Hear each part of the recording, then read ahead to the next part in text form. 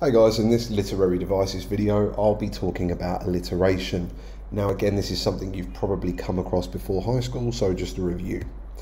Now all of these are examples of alliteration. We've got Dunkin' Donuts, SpongeBob SquarePants, Bugs Bunny, Coca-Cola, PayPal, Mickey Mouse, Peter Parker. What do you notice about all of them? In each one, both words begin with the same letter.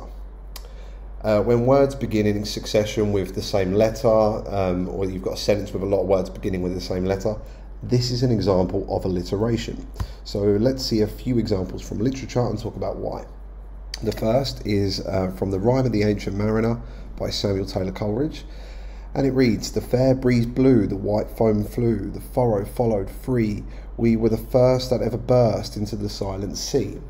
Now you can hear the rhythm and the music in this. It's actually from, it's a ballad, it's a really famous ballad, but you can really hear the music. And because of that, I think it also makes you remember it. It really sticks out in your brain. So it's easier to recite, but it's easier to remember as well. The next is from an example, Lord of the Flies by William Golding.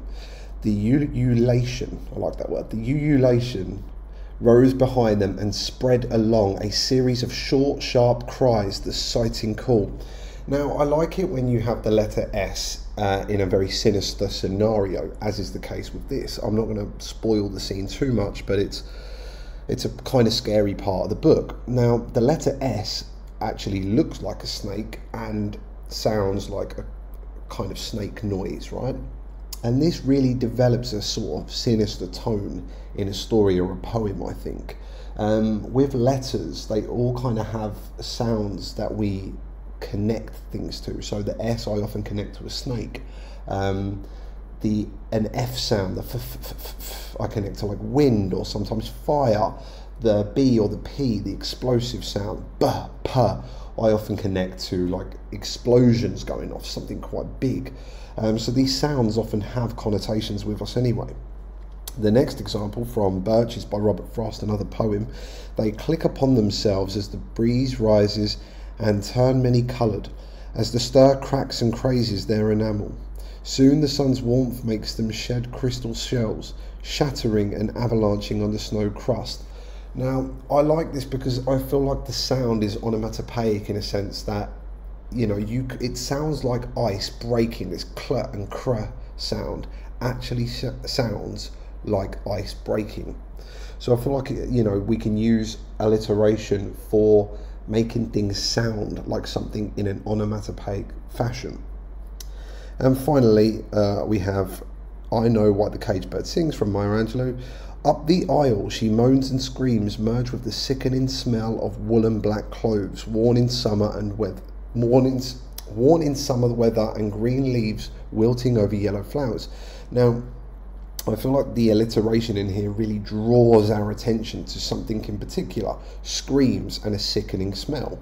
The alliteration can make us focus on certain elements in an excerpt, in a paragraph, whatever. So these are why we might use alliteration.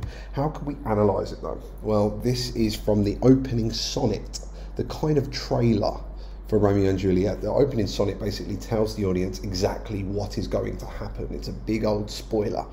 And in the opening sonnet, Shakespeare uses alliteration in order to weave together the themes of life and death. Now, in the second stanza, the first two lines are, "From forth the fatal loins of these two foes, a pair of star-crossed lovers take their life." Again, big spoiler alert. That's kind of the point of the opening sonnet.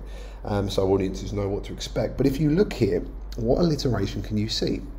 It's "from forth the fatal loins of these two foes, a pair of star-crossed lovers take their life." I see two pieces of alliteration really. The first with the F and the second with the L. Now, by using alliteration, Shakespeare groups two distinct themes. The F sounds for fatal and foes are kind of they're negative connotations. It makes me think of like death and fighting, whereas the L sounds, lovers, loins and life, are all very positive and depict life and love. This example is actually from a student. And then we move up to level 2. So Shakespeare weaves these two ideas together brilliantly, and whilst the sonnet as a whole foreshadows the death and their love and the eventual death, The alliteration makes it seem as if it was almost inescapable, and that develops the theme of fate in the play. So make sure when you're looking at alliteration, try to think why, what is important, what can we take away, what does it make us think about, and there's your level 1. Thanks for watching, guys.